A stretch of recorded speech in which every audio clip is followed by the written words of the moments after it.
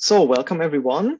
Our speaker today is Guo-Wei, who will be talking about persistent topological Laplacians. Please, stage is yours. Okay, thank you. Thank you for the introduction, and also thank the organizers for giving me the opportunity to report our work. So,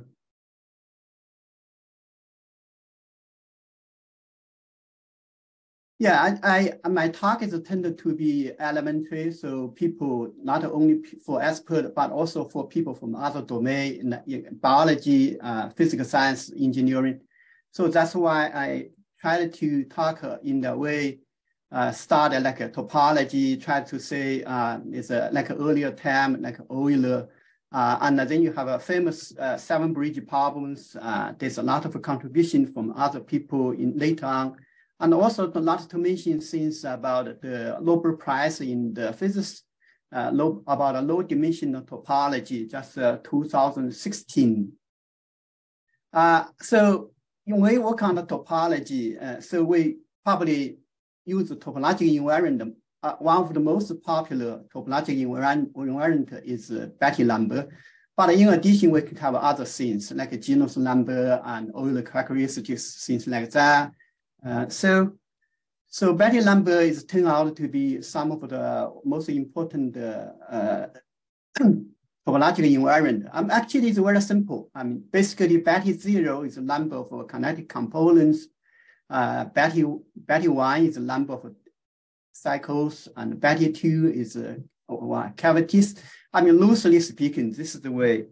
So basically, if you have something, for example, you have a cycle there, so your Betti, everything is connected. Betti 0 is 1, and then there's an internal number of cycle, your Betti 2. So Betti 2 actually is also 1, but there's no thing about cavity, so it's Betti 2 is 0. And if you think about a tori, this is a very important topological subject. So you actually, Betti 0 is 1, everything is connected, and then Betti 1 is 2 because you have 2 independent cycle over there, you see. And then your Betti 2 is 1 because inside the input. I mean, this is pretty simple, right? But however, since it's too simple, probably it has limitation. And one of the limitations is something so-called topological joke. So people say topologists, they cannot distinguish between a mug and a muffin, something like that. I mean, this is actually from a computational point of view and from application point of view, also it has such a limitation. So next stage on the whole thing, change the dynamics is something so-called persistent homology, is induced by filtration. So basically, we wanted to start with the simplicial geometry or things like that. We talk about discrete points. So one point is 1, 0 simplest, and then the edge is 1 simplest, so on and so forth. And in such a way, we have a building block in terms of something so-called simplicial complex, and then use such things as an element for a group. And you have a chain group, things like that. And then on that, we have a technical so-called boundary operator, such that it just systematically get around one of the points over there, out there, and then see what is the rest of the group. So we got a cycler group, boundary group, homology group. But the point is about a homology group, because homology group, the dimension is give us computationally, give us the Betti number. So, I mean, homology group by itself has a lot more information than just the Betti number. But from an application point of view, the Betti number is something we're looking for. So that's why the rank of the homology group is important. And a lot of people contributed that. I'm sorry, I cannot put this in all the names here. Definitely so many experts out there. But this is still just like a topology, right? So what is really make a difference is a filtration. So you actually create a filtration. You create a family, infinite number of a family of the different geometry, different geometries, and from there you have a group. You have a homology. So in such a way, you actually bridge the gap between the geometry and the topology. I don't want to get into the theoretical detail here. I think most people expert. So I just want to give an example to see what is going on. So this is topological data analysis based on the persistent homology. So basically you have a increased radius. You see the Betti number. So there's one Betti number disappear for this particular data. And there's the other one disappear, doesn't move any further. So in this way, you actually create things for the Betti, at least for the Betti zero, you see they are keeping actually the number of Betti zero keep decreasing. On this side, you have a simplest, and you can see just almost we are going to have like a cycle here. So that means my Betti one is going to have something. Yeah, right. I got something for Betti one. And then I get the other one for Betti one. There are two cycles over there. And then you can realize even this is keeping increasing, this is going to be a disappear, this one. So you're going to see this bar is going to be just stop moving, right? Yeah, in 1 second it's going to stop. So yeah, okay. So this is stop moving, and you get the last one is keep going until the whole thing is finishing. There's no thing here, and then you become a topologically true. So in this case, we basically have a topological fingerprint for these things. How can we use these things for practical application? So basically, we just use this fingerprint representation for complex things like protein, alpha helix, beta sheet, and those things are very complicated protein structure elements. So I'll just look at the carbon, the C alpha carbon, the alpha carbon atoms over there for the alpha helix. So you see I have 4 those type of elements. I just think about increasing my radius. At one particular point, that disappear, become everything is just become 1. But also at one particular point, you see there's a Betti one, there's something show up. And if I increase one more, put one more C alpha atoms over there, you can see there's one more line come up. And also you have upper 4, you have 1. And the lower 4, you have other one in terms of Betti one. So you can systematically do that for very complicated subject, and then even much more complicated, like a beta barrier, you can get a topological fingerprint, and even much more complicated. This is the meanings of atoms in this microtubules out there. We still get a topological representation for that. So this is the idea, right? So, but this is something everybody knows about this stuff. So what I try to say today is try to say, okay, can we actually use it for more complicated data, like a protein folding? That's a very important problem in the biology. The answer is yes. Original dimension is extremely high. It's 3n plus 1, but n is about 5,000 in a normal case. And we just reduce this to the 2 dimension. You see, this is to the R2. So this is the radius. This is I have 3 panels: Betti 0, Betti 1, Betti 2. You see, until they don't move, finally I got this 2-dimensional representation with 3 panels. So this is my representation goes from something about 15 thousandths of dimension go to 2D. Now the question is this thing useful for real biological data, right? So we need to answer such a question in the rest of my talk. So my answer is actually this is not enough. Actually we need something more. So that's why I wanted to talk about persistent homology, the limitations.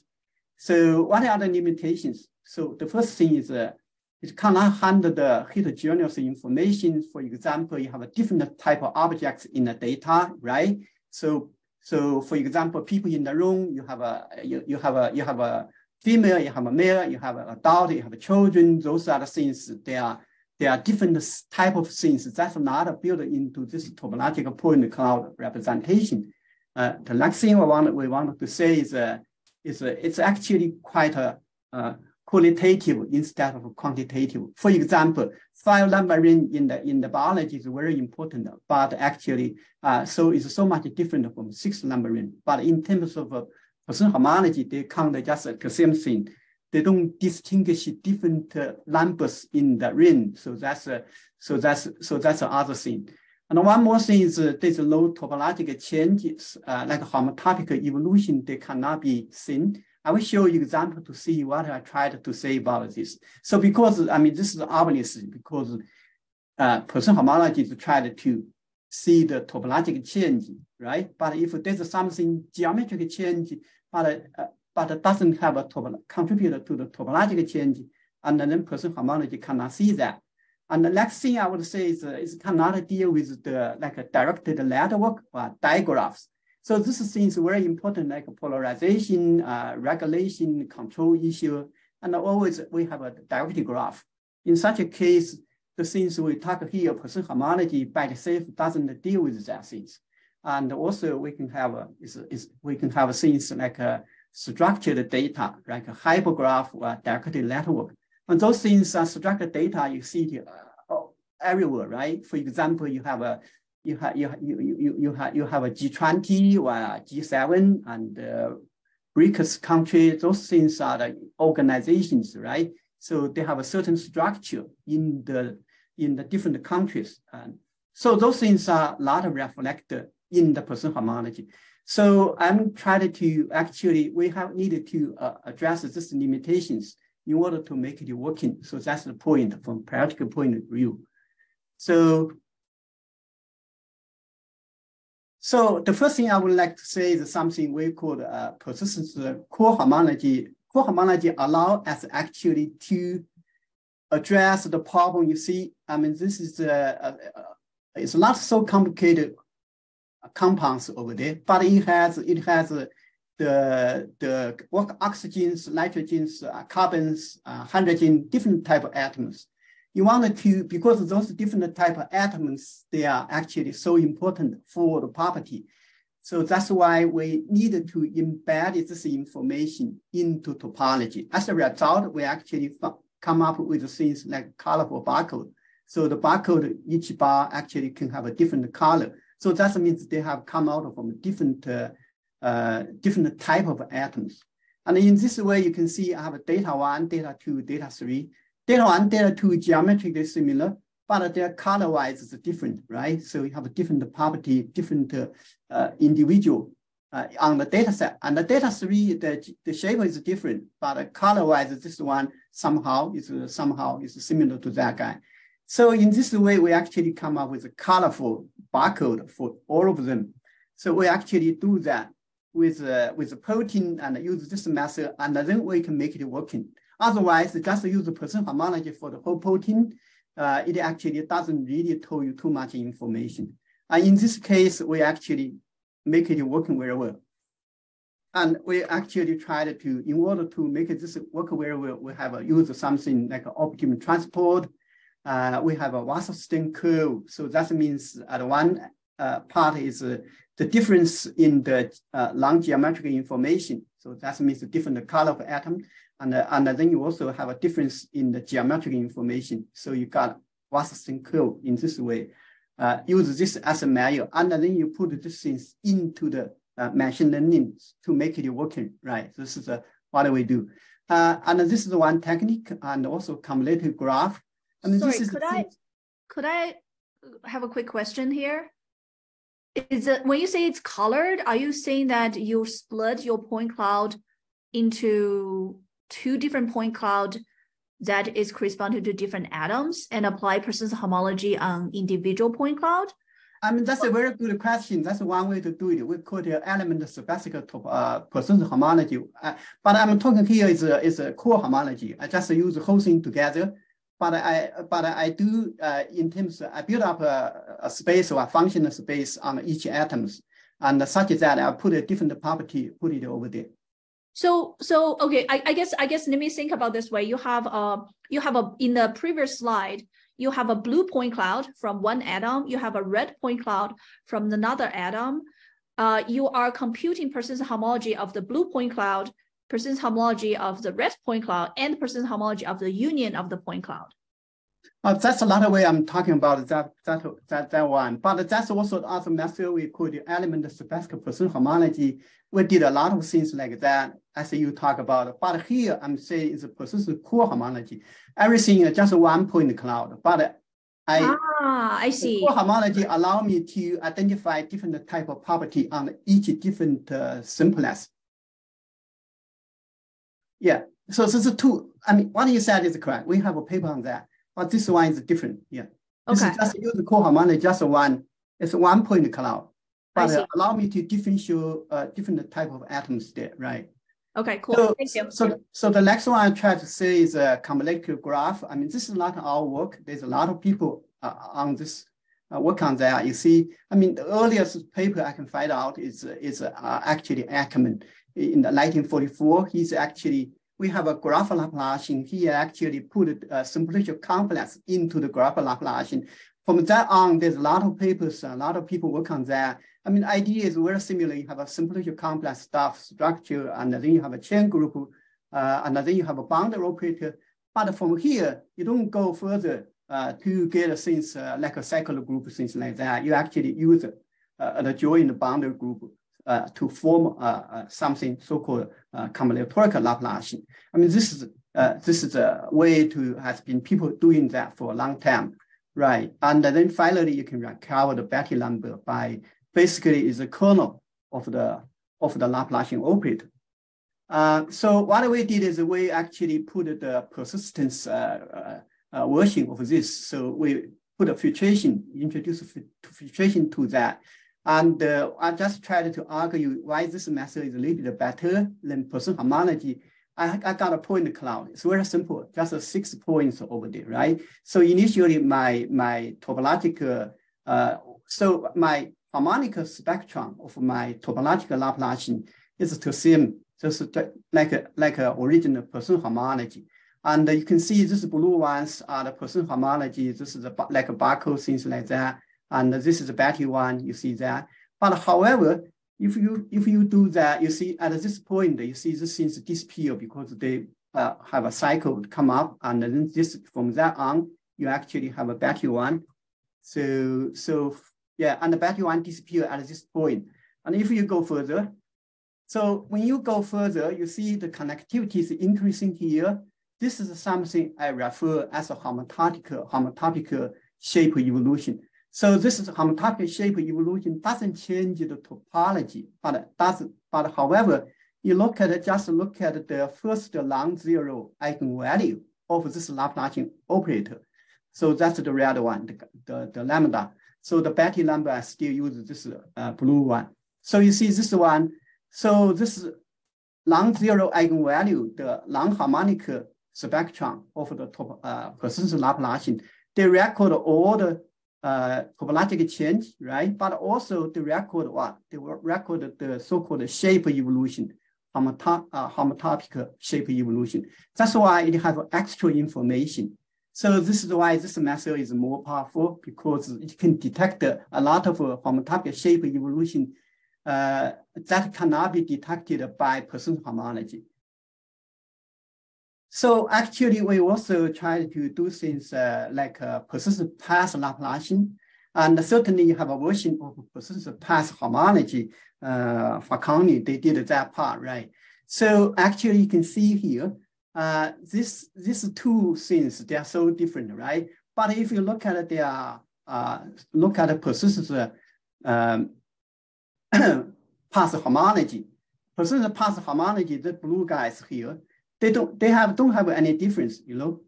But you look at a persistent path Laplacian, and so that would be the red one.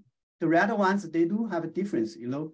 So those one, this red one is different from that one, but this blue one is the same as the blue one. So that means the persistent path homology, they actually cannot detect a lot of things changing over there, right? But the persistent Laplacian show you the difference of this one. This is obviously different from that guy. So that's how you see persistent Laplacian, they actually, path Laplacian, they actually able you to, first they're able you to deal with something like a directed graph. Other things that they actually can give you more information compared to the persistent path homology.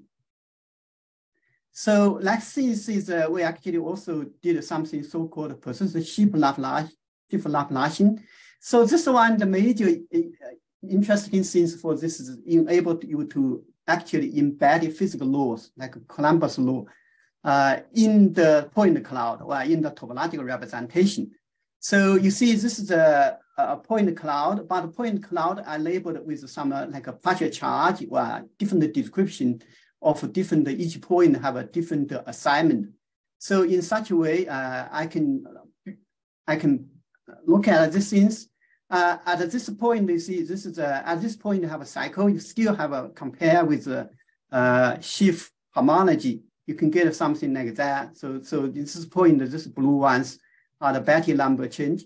If you go further, so at this point you see, so the Betti number is dispure, Betti one dispure. You see here, but you look at the comparison.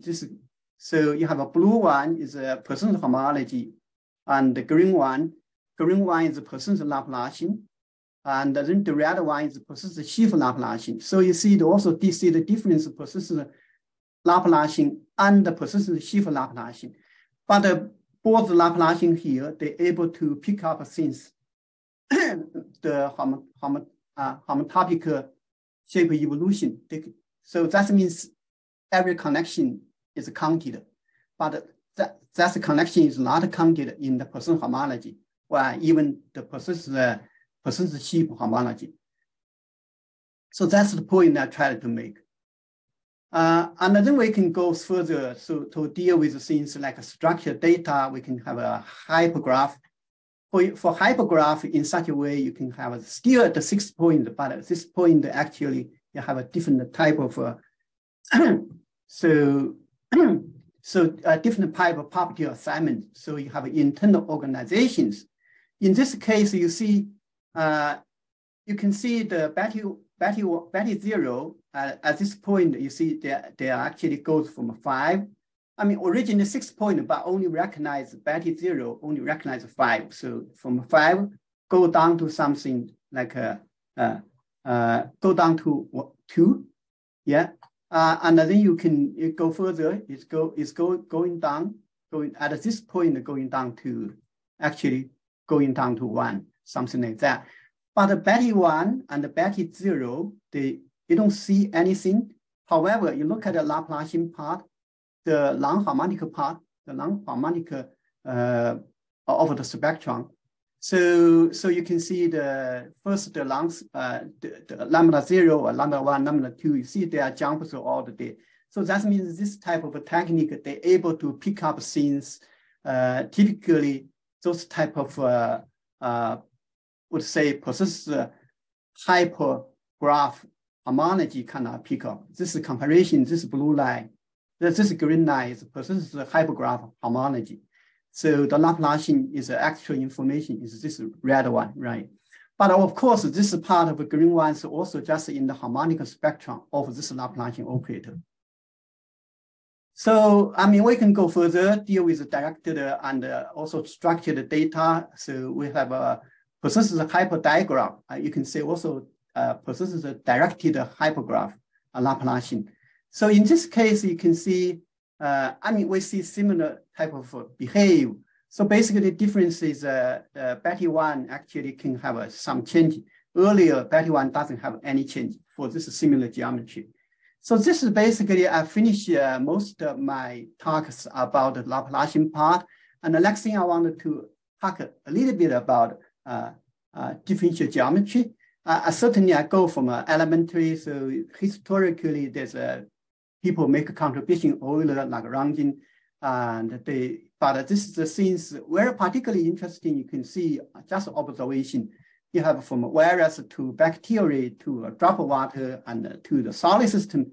You see, they all favor this shape. The reason for that is one, universally, we have a very important problem all the day. It's a minimum surface.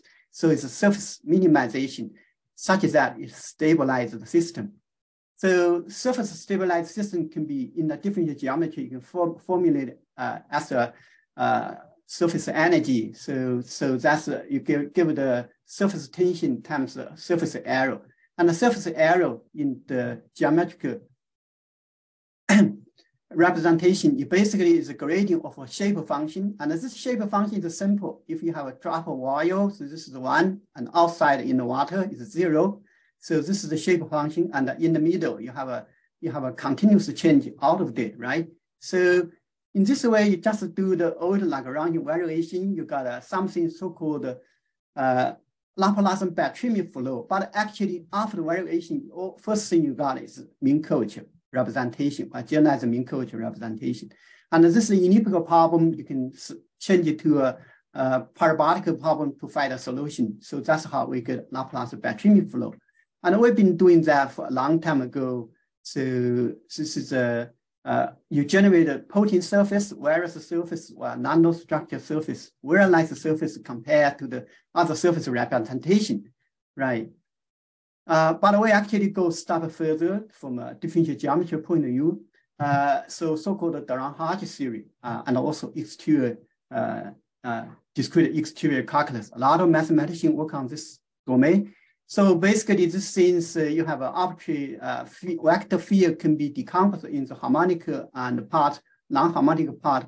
You have a curvature-free, divergent-free, and this is related to a lot of physical models I don't want to get into. But this certainly is a part of a differential geometry. You have on a differential forms, 0 form, 1 form, 2 form, and they are dual representation. In the vector calculus, you can see those are the gradients as in the 3D. Curve and divergence, things like that. So what we did, we basically did things, come up with this type of representation and for correllium. So it's a very important technique in the biology, and we get the correllium analysis by using the Rham-Hodge theory, right? So basically I talked so far, I talked algebra topology. I also talk about filtration, that's a multiscale analysis. So in the middle, since you combine, you get a persistent homology. And then you have a differential geometry, right? So differential geometry, between differential geometry, algebra topology, like the Rham-Hodge Laplacian or the Rham-Hodge theory. So, and then also between these two, you have something so-called manifold convergence. And what is in the middle? What in the middle, we call evolution of the Rham-Hodge theory. And the idea is very simple. You just combine these three things together. So this is the things, for example, this is you have a lot of like a beam pairs, things like that. They don't have a topological change, but they are changing in the shape, right? Size, things like that. So this is like you actually do a manifold filtration. So manifold filtration actually give you a series of subjects. They have a similar shape, and they don't necessarily have a topological change. So in this way, we just use things to get like a filtration induced the Rham-Hodge complex. So that's something I don't want to get into detail, but the idea is this things, let's see why it's useful. We still construct the Hodge Laplacian, right? But it's the evolution of Hodge Laplacian with like things like a persistency, things like that. So with different dimension K, right? See things like that. So you can see, I mean, this is a point, right? This is actually a benzene compounds. It got 12 points here. So initially this one, and for this one, they connect here, right? So you can see this is connected. And then you see number battery 0, change from 12 to 6. And also this blue one is my topology, okay? It's Betty. And then the red one is my non-harmonic spectrum, first non-harmonic spectrum. You see the non-harmonic spectrum keep actually to record such a change. But you see this is going from here to here, you actually have a cycle. In this case, you see, you have a Betty one come up. And in this case, the spectrum part, the non-zero eigenvalue part also have a jump at this point. But from here to here, you don't see any further changes. This is evolution, but my spectrum part keep changing, you know, the non-harmonic spectrum part keep changing. That means this have more information. So from here to here, actually is a topological persistence because it's changing. So you can see things like that. It has a jump corresponding to that. So this is good for what? This is good for volumetric data. Remember, persistent homology or Laplacian I talked a moment ago. That's for the point cloud data. This is for volumetric data. You can use evolution of the Rham-Hodge Laplacians. So basically, I finished my mathematical part. Now, I try to show you why we try to develop these things. I mean, the reason we develop things is because we always look at practical problems. For example, this is something so-called D3R grand challenge. So it's an worldwide competition in the computer aided drug discovery, so drug design. And we participate in the competition. We actually use Poisson homology, and actually it's element-specific Poisson homology, or Poisson's cohomology. We use that technique to participate in that. And actually, you see, this things like gold things, that means we actually the best out of it. So this is actually for 2016. And then we also like 2017, we got a lot of like gold color stuff. So we are best on a lot of topics. And then in the Grand Challenge 4, we actually get a gold medal on all different issues out of it, except for the ones we didn't participate. The reason we didn't participate is because this actually at the competition, they initially didn't announce this type of things, but later on they added this to the competition. We don't know that. So those are the people that were actually, you see the people here like Dak and also Zixin, they are just a mathematical background because they have a wonderful technique, TDA. So enable us to actually become a #1 in such a competition. And so the rest, I just want to talk a little bit about, use a few minutes to talk about the SARS-CoV-2. You remember the competition was before the pandemics. So at pandemics, my whole group, actually, most of my group moved to this most important problem. Well, look at SARS-CoV-2, you look at this one. So it's a 5-day average of the number of cases, right? So you can see there's a peaks over there. This is the alpha, beta, gamma, delta. And this is the Omicron, and the Betty 2, and the Betty 4, Betty 5. So you can see those are the few peaks. Actually, told you the story, how the things, how the pandemics have evolution out of there, right? So our question is, what is the evolution, the mechanism for that? So to do that, we actually do mutation track. So mutation track, we check the whole genome, you know, for this virus. It's just about 10,000 amino acid for the whole genome. So we look at the mutation. So each dot here means one mutation. And the height here means what? Means this is the number of frequency, number of times we see that. So it's in the natural log scale, okay? So this is like a millions of times we actually see that. And we actually found out almost 29,000 of the single mutations. And then out of almost 4 million of the patient data, we track this change. But this just gave us this impression. It's so complicated problem. I mean, it doesn't tell you how to look into this problem, doesn't from any perspective, not to mention about the TDA, just any perspective in the physical, in the biology domain, right? So what we need to do is we actually, so what given the transmission and the evolution, that's very important during the pandemics. We wanted to know that. Everybody's tried to know that. So my team also tried to know that. Tried to get a little bit of molecular understanding. So basically the mutation is the evolution determined the virus, how they change from one to other one. So it's basically random. So random genetic shift and such random things is built up in all kinds of different things. I don't want to get into detail. This is a part of molecular biology. But also not only molecular level, you have these problems, but also you have an organelle level, organism level. Organism level, you have host like a human gene editing. And also you can have a recombination. So that's a human gene combined with virus gene, things like that. And also at the population level, right? You want to look at all the population, what is happening over there. And we got a mechanism, so-called natural selection. Now, we have so many different things. Which one dominate? Which one play most important role? So that's a question to be answered. So at the early stage of pandemics, people don't have a very good idea about that. So we actually tried to analyze these things from a biology point of view. Say this is a virus, right? You got a spike protein, membrane proteins, some other protein. And this blue line is the cell, human mammary cell, right? So inside here is the inside cell. This is in the blood, outside cell.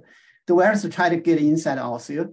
So after they get into cell, they release virus material and have all kinds of biological, chemical process. I don't want to get into detail, but actually the big picture is the virus tried to assemble a new virus and then get out of the cell and try to infect other host or other cell. So that's what viruses want to do, you know. That's how they can maintain their species to survive. So this is almost like a mechanics process. But the whole thing is so complicated. In the next 50 years, nobody is going to have all the information about what is happening here. But what we can do, how to make sense out of that? What we did is try to look at these things. This is the interaction, the spike protein, this yellow guy, with the human protein, this is ACE2. ACE2 is a very important protein in our body for example, try to balance our pressure, things like that. So it's responsible for things like hypertension. So whatever. So the virus take advantage, bind to this guy and then get inside. So that means this step is really, really important. Spike protein interaction with ACE2 is the crucial step. Without this step, virus just stay with some other things, don't get into human.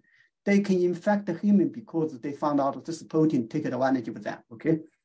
So, and what we did is actually use percent homology, topology, and use actually element-specific topology to do this type of work. At the early stage, we actually found out two important residues, or so-called on the spike protein, 452 and 501.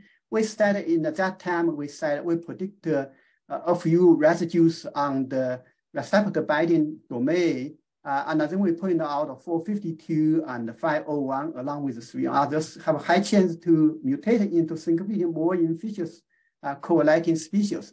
So, how good? I mean, that was the early stage, actually, in the summer of 2020. So this is what we know nowadays, okay?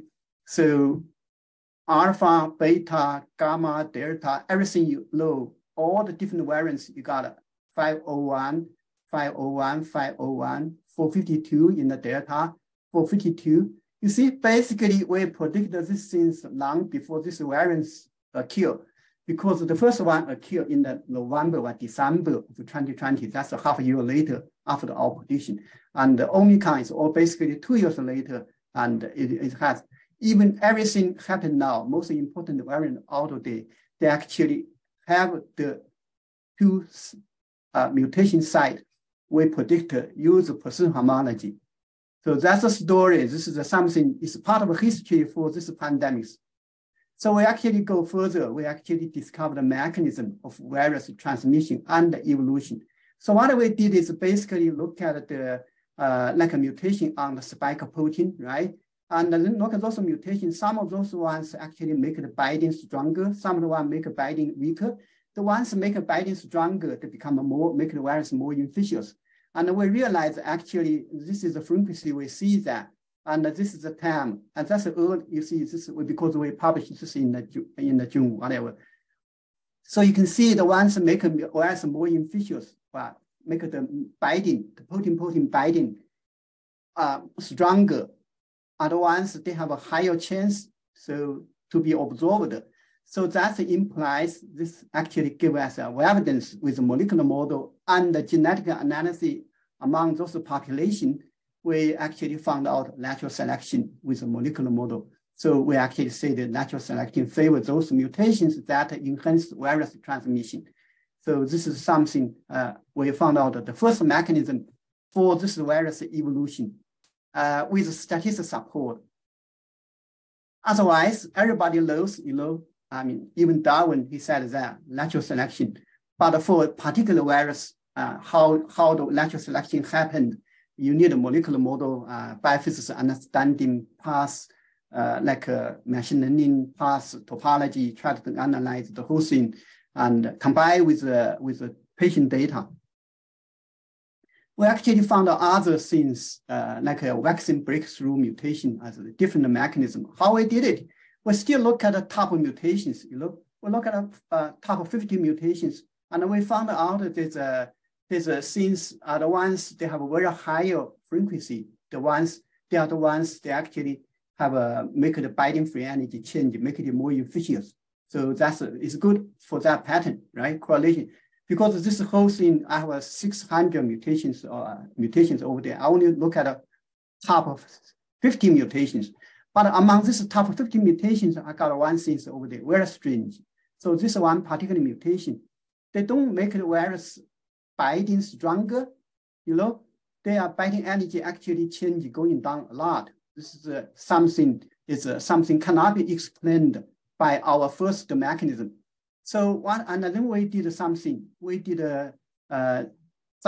we actually look at 135 different antibodies. And those antibodies also bind to this spike protein. And then we realize actually this 135 antibody binds to the mutation actually seriously impacted by this particular mutation. So that means this antibody is either produced from our body to protect us, right? So, but this mutation they actually destroy those antibodies. So that means the number here.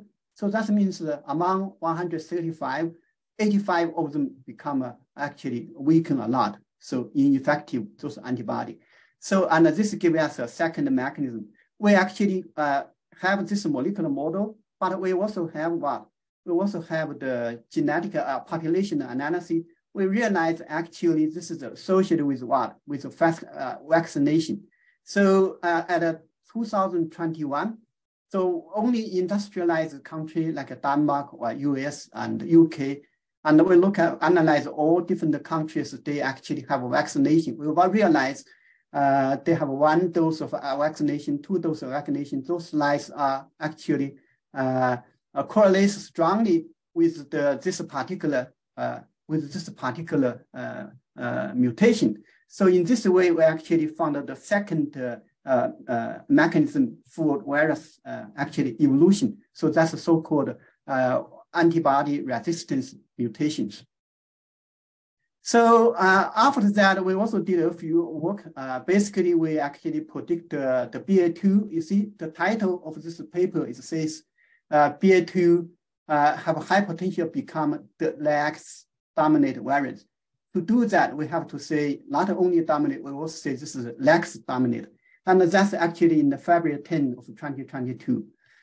So actually what happened later on, so this is from WHO number. You can see BA2 later on, we actually made a prediction something along here when BA2 population is really small, but later on they really become dominant at this point. Everything is basically BA2. So this is the, so you can see this is the BA2 color here. So you can see this is our prediction use topology actually is actually go ahead of time. And actually we give this information to CDC and also NIH, who told them this is what is going to happen. So, and the next thing we did actually, we said, remember in the earlier I said, persistent Laplacian, we switched the model to persistent Laplacian to do a better prediction. And we actually project Omicron BA4, BA5 to become a new dominating variant. And that's actually May 1st, 2022. So what happened later on? So you can see this statistics from WHO. So this is the time we made a prediction. We said that this guy is going to become a dominator, right? So, but later on, you see in the June, actually later June, early July, it's become a dominator. So that means we actually made other accurate prediction out of there, right? So I think I'm running out of time. I just want to say this is how we did it with patient data, virus, and sequencing. We take over this patient data and get virus and sequence over there from guide side. And then we do genome typing. And then we look at mutation on spike protein. And we build up a model, molecular model here. And then we use put whole thing into topological barcode, things like that. And we use convolution, the deep learning, things like that to predict the binding energy. So that's how we did the things, right? And these are the people I don't want, because I'm a little bit over time, I don't want to get into more detail. Now I would like to, happy to have your question. Thank you very much. Before we go into the question round, I would say let's give the speaker a round of applause. Please unmute and clap. Thank you. Thank you very much. So are there any public questions that you want to have in the recording? Please unmute yourself and speak. Or I can also read some questions out. Maybe I'm going to start because we have one in the chat, namely, did you use persistent Laplacians in the COVID-related analysis? Yeah, that's true. My last slide is showing that we use a persistent Laplacian to project actually very accurately 2 months ahead about the COVID, right? So that's actually give people like a government or CDC and vaccine design company ahead of time to design to get prepared. Mm-hmm. Yeah, that's really amazing. I have if the person, oh yeah, okay, the person who asked it is already happy with this response, but I have a follow-up maybe in general about persistent Laplacians. So the way I understand this is that you can build them alongside a filtration, but are there any type of theorems like in persistent homology where you can get the full representation along the filtration by just doing one pass? Or is it more, do you have to pick your resolutions more carefully and then calculate different stages of that persistent Laplacian? Hope that makes sense. Basically, it's used in a similar way as persistent homology, but it's just to give you a little bit more information, particularly non-topological information. The shape evolution over there can be recorded. Actually, mathematical analysis done by Rousseau, Wang, and Facconi. They have a paper about those analysis mathematics. They have 2 papers come out actually. There's also one more paper. They published one. I think in my talk, I already put a name over there. I didn't read it out because of the time constraint. Mm-hmm. They did a mathematics. I'm quite sure there's a lot more to analyze. It's really a little bit,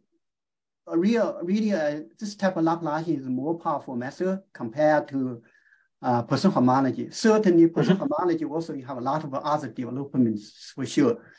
But this is a simple way, cheaper way to get some more information about your system. Mm-hmm. Well, absolutely agree with this. I think it's fascinating. I'm following this very, very closely because I think it's a fascinating way. Do we have any other questions? There, quite a few more. So Bei, maybe Bei, you go ahead. Yes, thank you.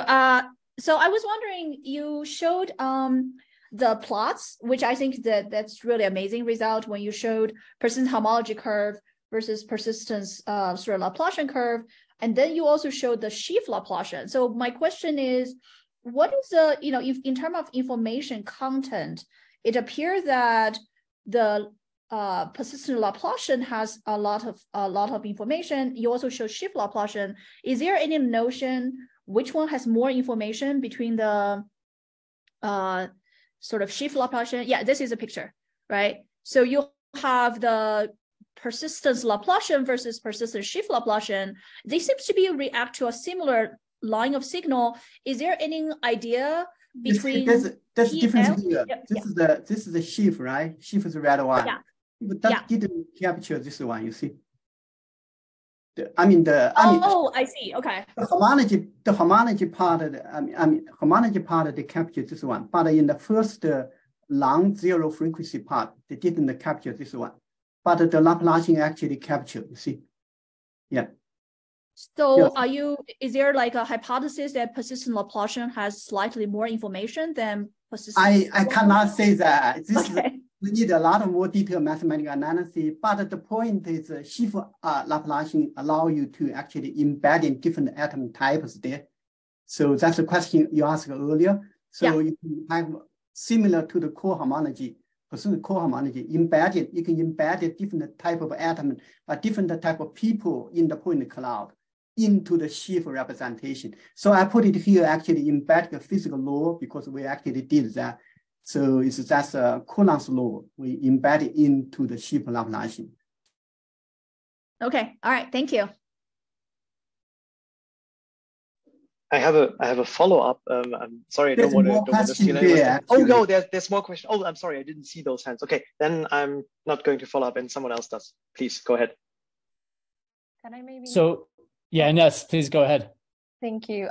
Because actually, this slide is very pertinent to my question. Thank you very much for the talk. I was wondering, what is exactly what you're displaying here in this slide? In the red lines, is this the eigenvalue, like some eigenvalue of the Laplacian, maybe? Oh yeah. This is the lowest, or the non-zero eigenvalue. The zero eigenvalue would be the same as a percent homology, right? Yeah. The non-zero eigenvalue, the first one.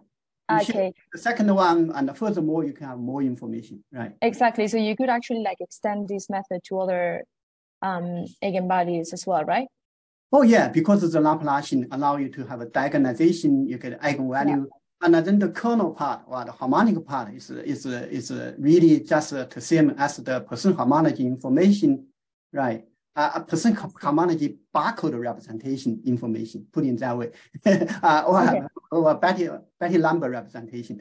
But percent homology by itself in the homology actually have more information, but we don't really utilize all of them. I see. And do we have like also like theoretical guarantees that these eigenvalues are going to behave in a nice way, in the same way that for like persistent homology we have structured theorems and stuff like that? Good question. Actually, Genio and Jay Wu, they actually recently have a paper about stability about persistent Laplacian. They just put it in the archive. I already put it here somewhere, you see. Okay. I see, you see, this is a new and Wu, and also Mamori. I see. Yeah, they have a papers and some computation paper over there. So the methods we propose is a little earlier, 2019, right? So there are a lot of people work on this nowadays. Actually. I see. But a lot many people work on something like pass. There's a mathematical analysis for that percent pass Laplacian. It's totally inputty, I guess. Yeah, and also sheaf Laplacian is inputty. But I also put this information here, like a sheaf information. I mean, it's just sheaf Laplacian. You can read things by Robert, right? I see. Thank you very much. It's very, very cool.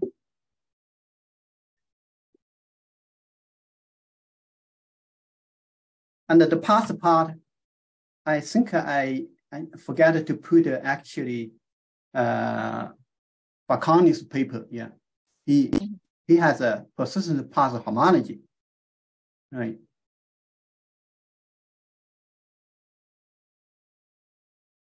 Yes, I had a question, a different topic. So with been reading a lot of your papers about COVID. I was just wondering if anybody's using that to develop vaccines.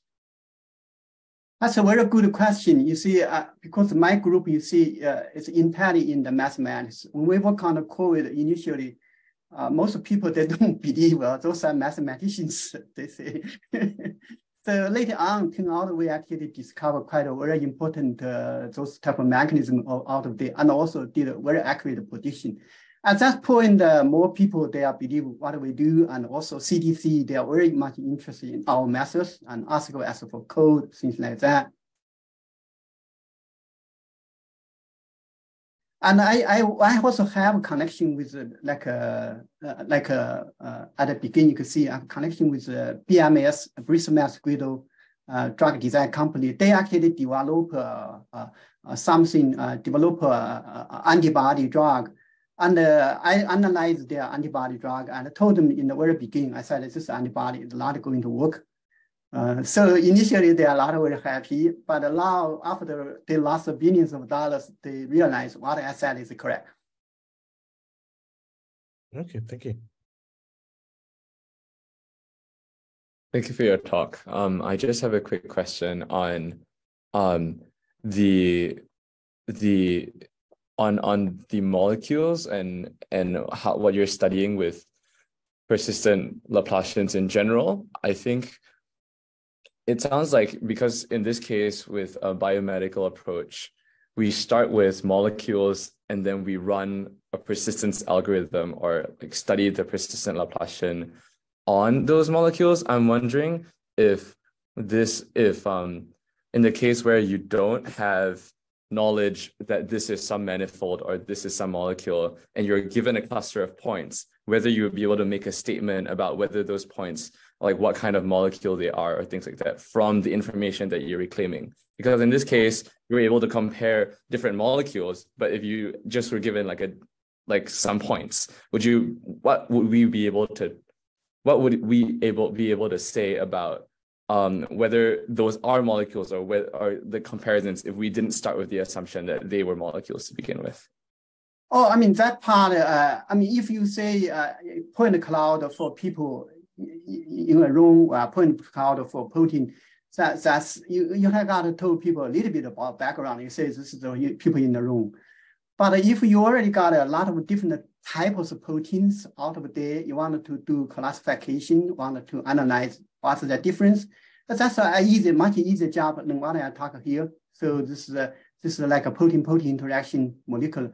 But that part, we actually have a paper like 2015, we say topology-based classification of proteins, something like that. So that part is quite easy actually. But you do need to have a little bit of domain knowledge in order to do a good job.